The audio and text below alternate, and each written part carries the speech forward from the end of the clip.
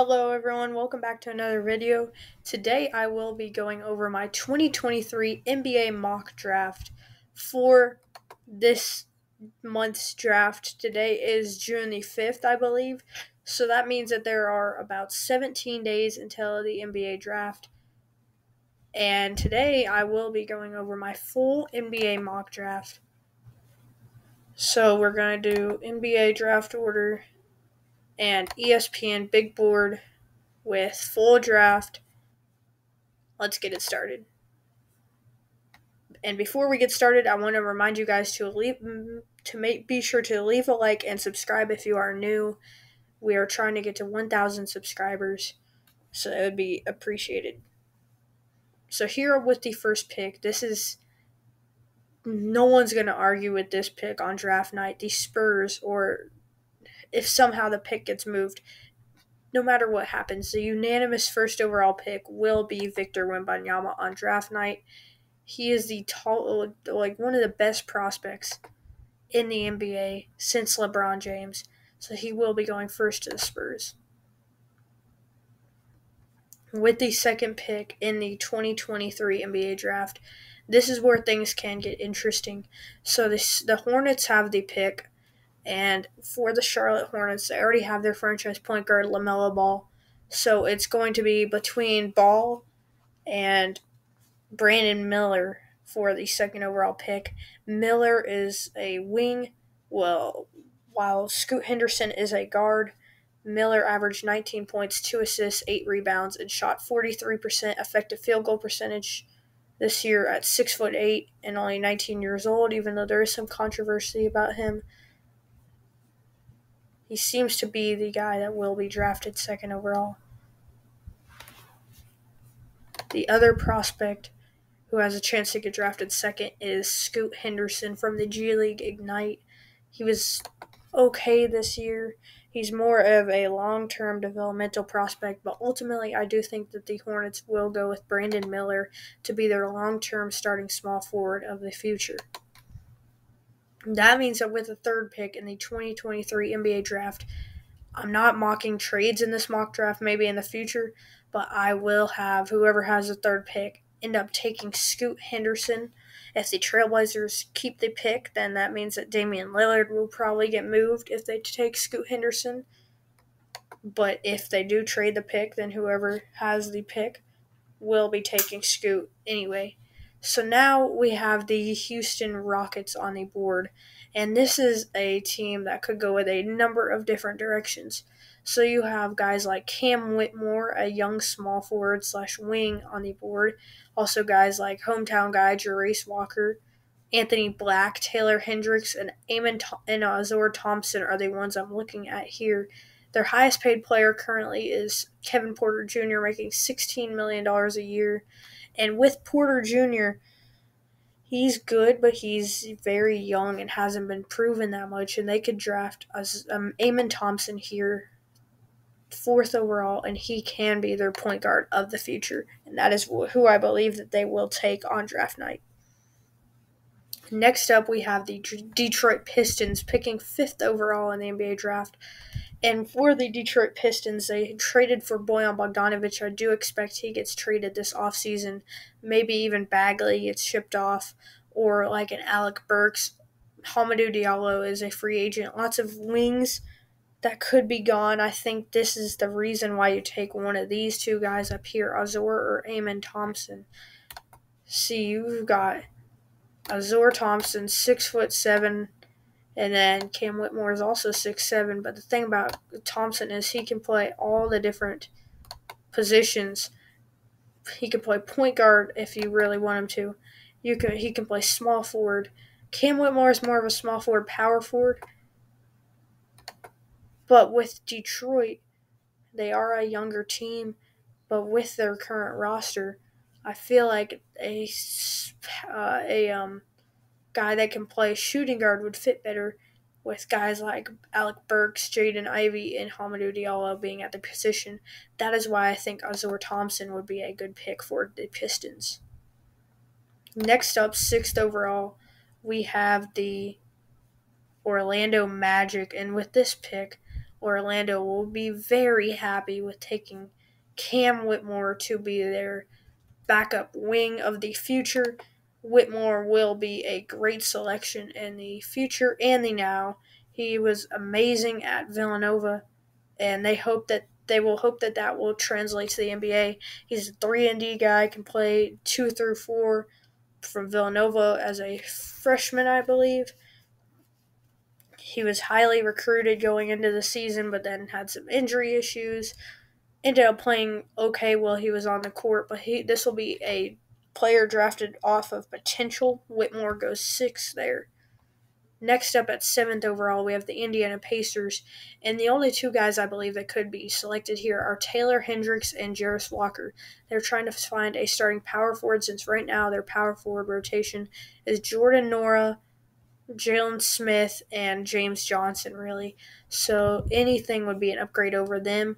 But the debate is between Walker and Hendricks. If you take a look at Walker, he's a 6'7", 233-pound freshman power forward from Houston who averaged 11 points, 2 assists, and 7 rebounds, shooting 47% effective field goal percentage this year.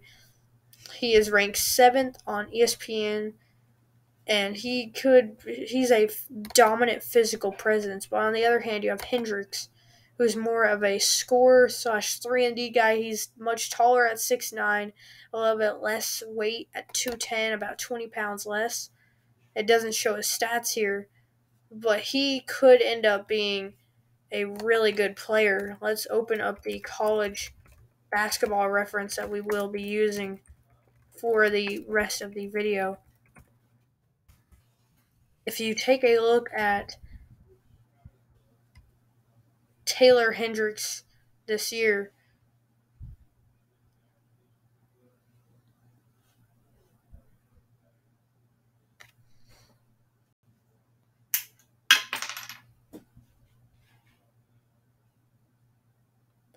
if this will ever load, then we will take a look at Hendricks.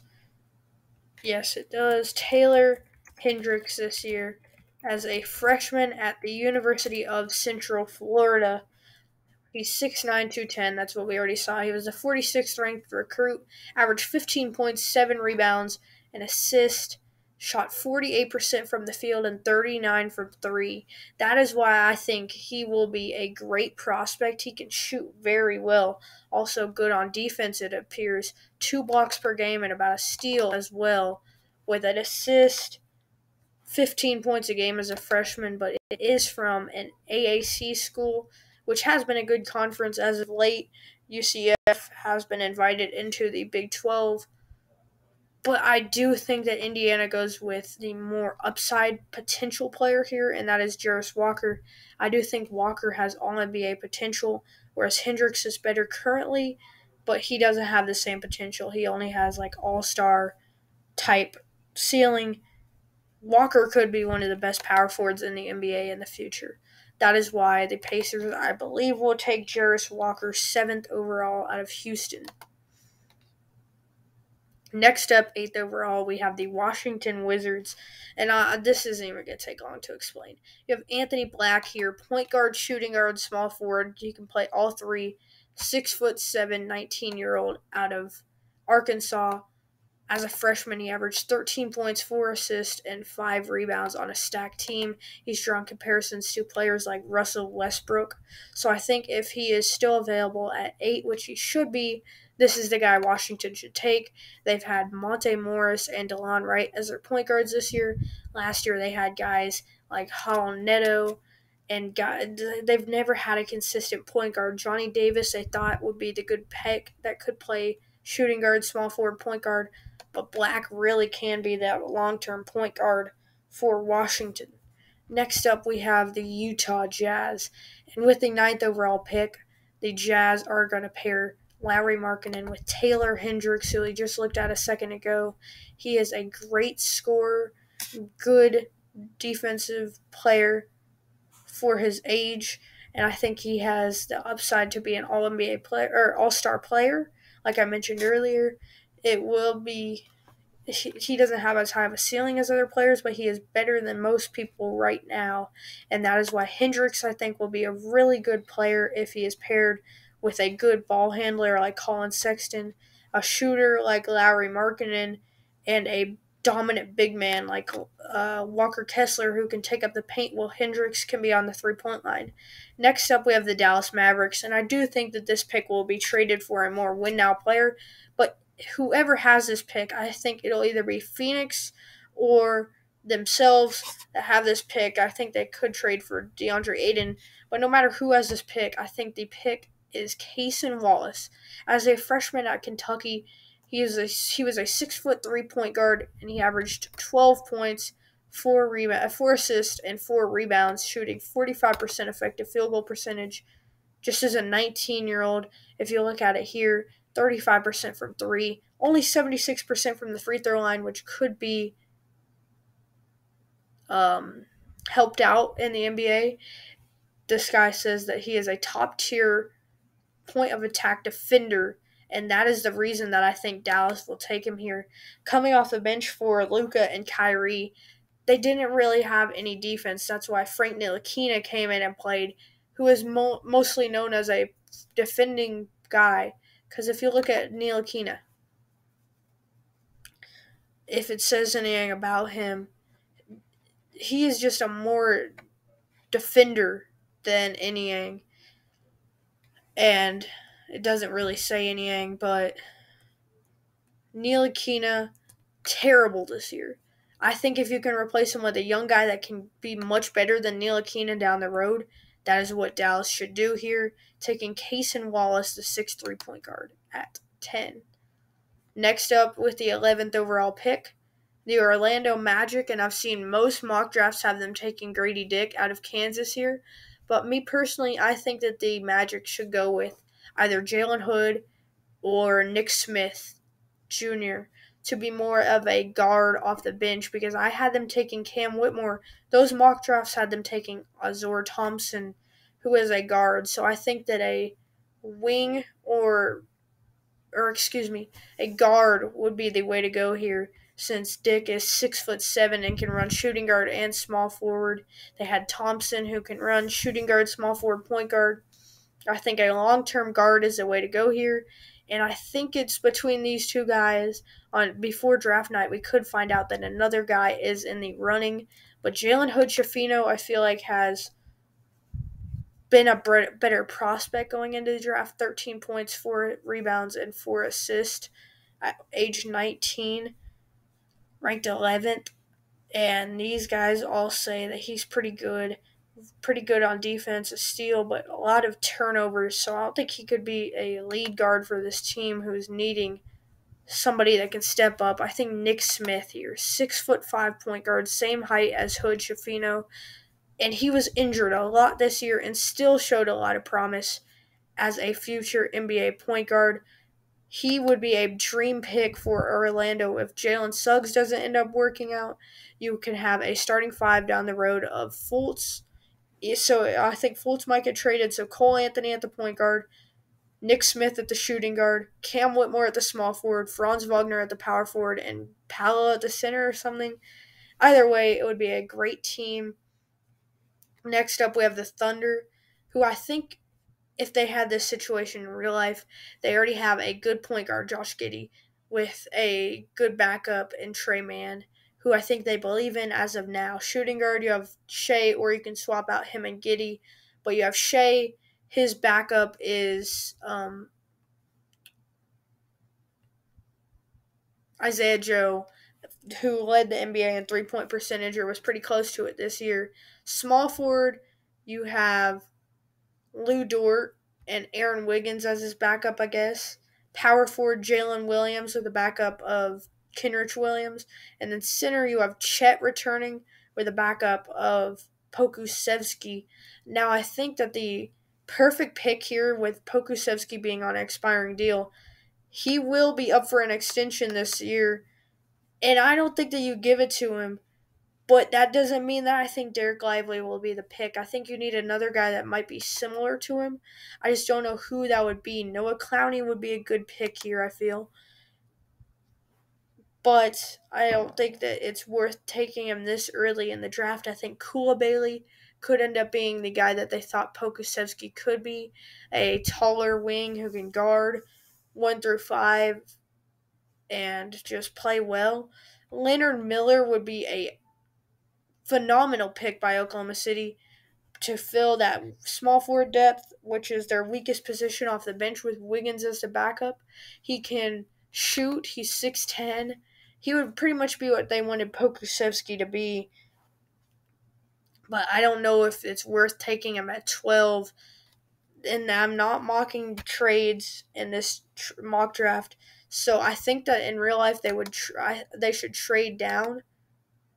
But with all things considered, right now, based off the knowledge that we have, if everyone's keeping their picks, I think that the pick for Oklahoma City, the highest upside pick that could turn into a guy that can impact the team the most, is Keontae George out of Baylor. The 6'4" freshman wing averaged 15 points, 3 assists, and 4 rebounds as a 19-year-old. He shot 34 from 3, 38 from the field, and he can score from 3 in mid-range and drive as well. He can draw fouls, grab rebounds, but the only thing is his assists, so he's not going to really be a long-term point guard. But the thing for George is he can run shooting guard and small forward. So if Isaiah Joe ends up having a down year, you can have George in that lineup. I think he is the perfect player for Oklahoma City to draft if he is still available at 12 on the big night. Next up, at 13th overall, we have the Toronto Raptors.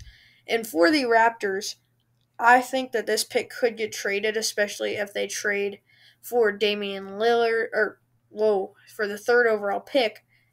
But I think that the pick that they go with here, Gary Trent has a player option. He's probably going to decline it. So I think you take Grady Dick here. Don't let him slide past you. He can be the next Gary Trent, a good kind of athletic guy that's a sharpshooter. Not the best defender, but a good scorer. And that's what they are looking for there if Trent declines that player option. Next, we have the New Orleans Pelicans. And they have been linked to some Jonas Valanciunas trade rumors. Jackson Hayes is young and kind of unproven, but he was a lottery pick who has not really worked out. And then Billy Hernan-Gomez only has 1 year left on his deal. I think a big man would work out the most here, but there's also some positions that are in much greater need than the center spot. You have point guard with CJ McCollum, who's aging. You could draft a guy that can replace him down the line, since Kyra Lewis and Dyson Daniels haven't shown much promise. I know Daniels could still end up being good. At power forward, you have Zion, who knows if he'll ever be healthy, and Trey Murphy III as his backup. Murphy has shown promise, but he can't run the show by himself. I think a good pick here would be Chris Murray, who could sneak up into the lottery. Derek Lively might go here. But a guy that I think could be perfect for this New Orleans team, a guy that can play power forward and center at 6'10", 205, Noah Clowney, who averaged 10 points and 8 rebounds. New Orleans could go for a more developmental player since their team is kind of win now right now. Clowney, not a good shooter, as you can see with the 3-point percentage, but once he's in the paint, 67% from the field. He's got a good offensive rating, amazing defensive rating. This would be an amazing pick by New Orleans, and he will probably still be on the board, ranked 20th overall on the big board. Next, we have the Atlanta Hawks at 15, picking at 15 again because I believe last year AJ Griffin was the 15th overall pick. But if they can draft a backup point guard for Trae Young, I think that's their first need, with Aaron Holiday not really being that great this year. Their second need that they could get in this draft is a backup wing, shooting guard, small forward, power forward, and that is what I believe that they will take in this draft. I think Jet Howard is who they will take. He's a guy, 6'8", can play small forward, shooting guard, and power forward. He's 6'8", 215, 14 points, 3 rebounds a game at Michigan, playing under his dad, Juwan Howard, as a sophomore, I believe. No, freshman, actually. He was pretty good this year at Michigan, showed a lot of improvement throughout the year, and I think he would be a great pick for Atlanta here. Next up, we have the Utah Jazz, 16th overall. And this is their second pick, of course, already taking Hendricks. I think this is a spot where a point guard would be in their best interest. And with Jalen Hood Schifino still being available, I think that is a pick that they go with. He's a 6'5", athletic, explosive guard, 14, 4, and 4 a game as a freshman for Indiana. And I think he's just so perfect for this Jazz team coming off the bench for Sexton and maybe even Horton Tucker next year. He would be the perfect player. Next up, with the 17th overall pick, the Los Angeles Lakers, a win-now team. They're going to try to make LeBron and AD happy, try to do whatever they can to be a competitive team next year. And they only have 3 players currently on the roster for next season. And those players are LeBron, AD, and Max Christie. Of course, you have Shaquille Harrison, team option. They already declined. Jared Vanderbilt has a team option. Mo Bamba team option, and Malik Beasley, but those are all some expensive contracts. Beasley did not play that great last year for a $16 million contract, and Mo Bamba definitely is not worth $10 million on the open market. But Jared Vanderbilt, they are likely to accept that. That's only $4 million. They just need a win now player. That is what I'm trying to get out of this. He can be from any position, and I think the most win now player still available here, that would be the perfect pick for this team, is a good scorer, Jordan Hawkins out of UConn, who proved himself in the NCAA tournament this year, averaged 16 and 4 in the regular season as a sophomore, and I think this would be the perfect pick for Los Angeles. Pair him alongside some of the guys in the backcourt off the bench, like Austin Reeves, and I think this team could be really good next year with him being a decent member of the squad. 18th overall, you have the Heat, who are currently in the finals. They're going to be kind of in the same boat as LA, but I think that they also could be looking at a guy that they can develop in the long term, kind of like Nikola Jovic that they drafted last year. And I think with their defensive-minded team identity, Bilal Coulibaly could be a great pick. Dariq Whitehead could be a good pick, trying to turn him into the next Lance Stevenson or something. And then another good guy that I think could be picked here is Kobe Buffkin out of Michigan. Draft him since Oladipo might just get traded to a team for a salary dump, since he might not even play at the beginning of next year. So I think Buffkin is a good guy that can come in if they trade Oladipo or if they keep him and he's just not the same, to replace Victor Oladipo. 6'4" Michigan guard. Perfect pick there for Miami.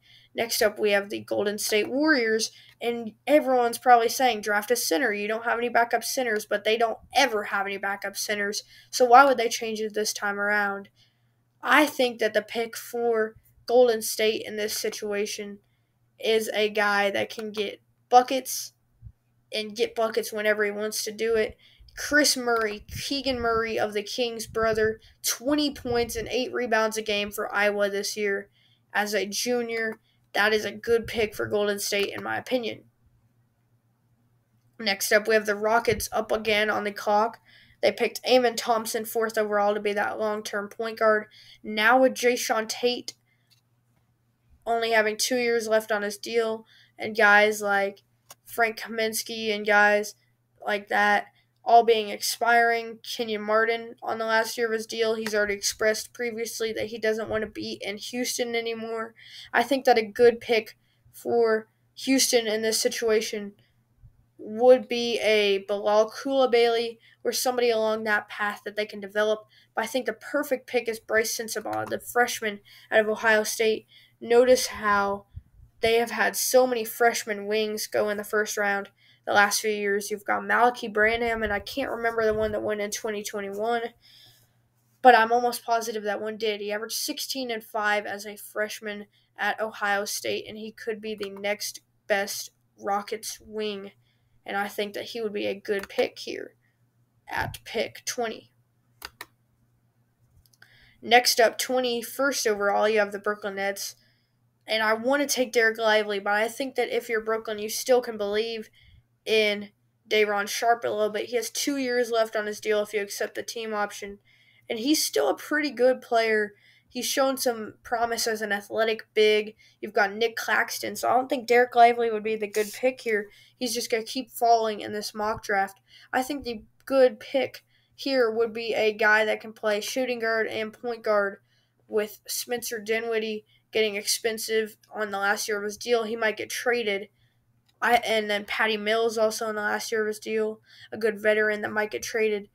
So I think that the good pick here would be a guy that can play shooting guard and point guard. I just don't see anything like that right now, but I think Terquavion Smith will sneak into the first round and be the Brooklyn Nets pick, 21st overall, 20 spots higher than what he is projected to go at.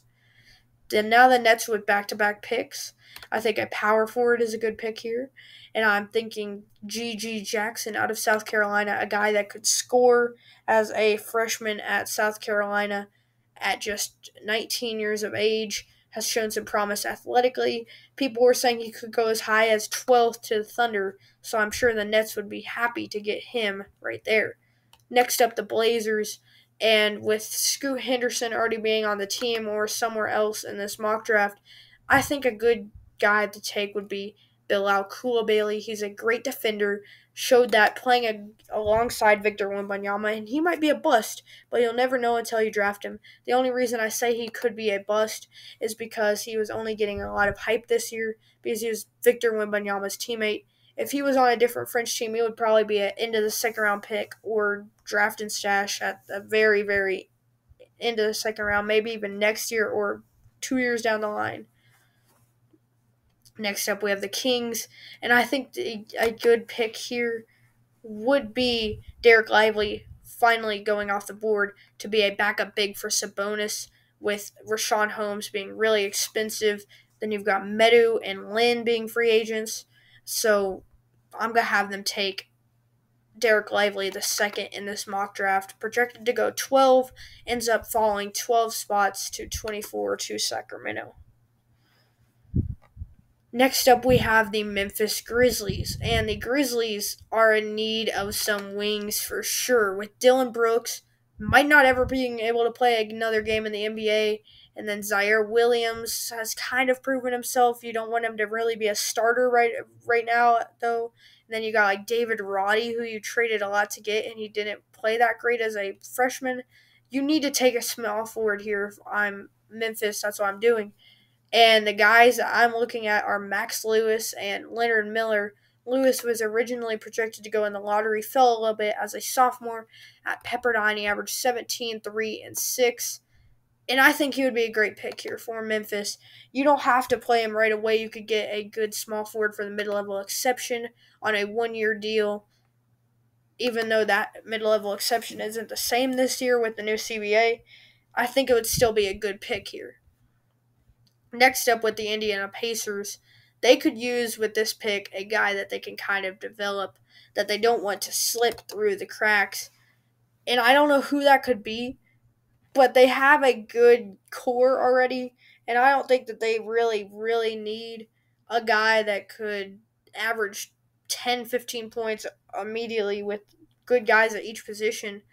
And Derek Lively would be a perfect pick if he was still available at this spot. But of course, going 2 spots ago, I think this would be a great pick for Ryan Rupert to finally go. Maybe you can draft and stash him. Maybe you just sit him on the bench for a whole year and send him to the G League for a while. He could get really developed sitting behind Chris Duarte, who's like a 25-year-old third-year player, and Benedict Mathurin this year. 27th is the Hornets, who took Brandon Miller second, so they don't really need another wing. But I think a young guard would be a good fit for this team, and I see Amari Bailey is listed as a point guard, and I like that. I just don't think he's a natural point guard, so that makes me want to go look at the centers. Of course, never mind, you already have lots of guys at that position. So now shooting guards, I think, would be a good position. And Dariq Whitehead, I see him. He is a good, really young guy for this team.